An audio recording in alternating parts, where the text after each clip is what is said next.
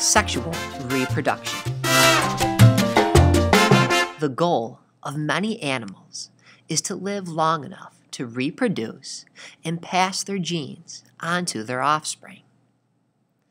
To ensure their genes are passed on for generations, almost all animals go through the process of sexual reproduction.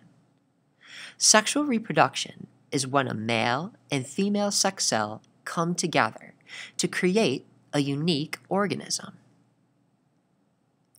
The male reproductive cell is called the sperm. The sperm contains 50% of the father's genes.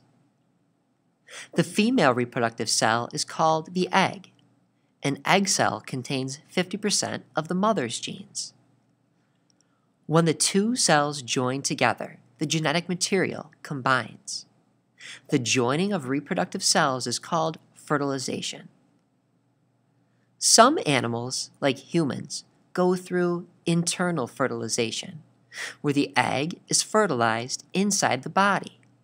The offspring develop inside the mother. Some animals, like fish, have external fertilization.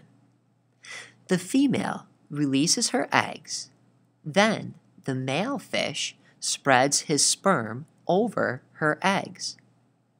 The young develop outside of the body. No matter how the egg is fertilized, the offspring gets some genes from each parent. Sexually reproduced offspring are not identical to either.